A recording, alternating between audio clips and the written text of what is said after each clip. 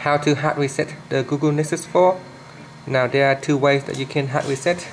If your phone is not stuck and you can access the menu system, you can simply go into the menu here. So tap on the app icon. Then from here, go into settings. In settings, you want to scroll down to under the personal section. Tap on backup and reset. Now there are a few options down here. Simply go straight down to the bottom where you say factory data reset. Tap on that. From here, it will warn you that it will erase your Google account, your system data, apps, music, photos, and other user data. Now make sure that you really want to do this, because once you go ahead, all your data will be lost. So if there is anything that you want to back up, now is the time to do so before you reset your phone. Now if you are certain that you want to go ahead, simply tap on the reset phone, then choose erase everything. So now the phone is starting to wipe itself out and restarting again. At this point, all your data is gone, so there's no chance of you getting it back unless you have restored it previously.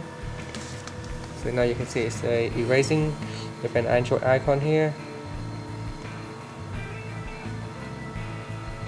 Now in the next methods, I'm going to show you how to reset with a hardware key.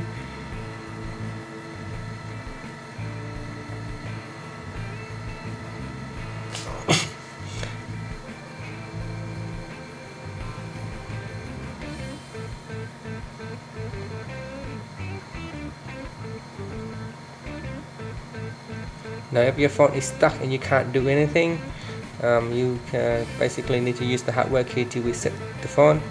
Now if you can't turn off the phone, simply just press and hold to the power button here for around 5 to 10 seconds so that you could get the phone restarted and you will have the opportunity to shut it down.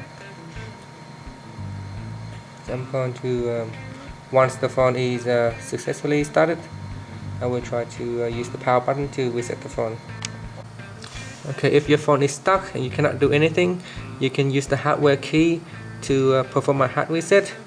Now first you need to shut down the phone, so press and hold to the power button on the side here, and then choose power off, then tap on OK and wait for your phone to shut down. Once it has turned off, press on the power button and the volume down key over here, both at the same time, to get up the recovery menu. So let go. Once you see the menu appears, now you can see it says start. Now you can use the volume down or volume up key to navigate to the next menu item. So press on the volume down key, then press on it again to get to the recovery mode. Then press on the power key over here to make the selection. Next, you should see an Android icon with an exclamation mark on top. Now the next step is a bit tricky. You need to press and hold to the power button and then press and release on the volume key up and let go. Once you see the blue menu appear, let all of your finger go. So I'm going to do it now. Press onto the power key and then press and release all your finger. So once the menu appears, I'm going to put my phone right in so you can see the menu item here. So there are several options. The first option is say reboot system now. The next is apply update from ADB. Next is wipe data or factory resets, and the last option is wipe cache partition. So you can use the menu down key to go to the next option. So you want to go down to wipe data or factory reset. So once you get to that option, simply press on the power key here to make the selection. And again, on the next menu, you should see it say no, no, no, no up to 7 times and down to the yes.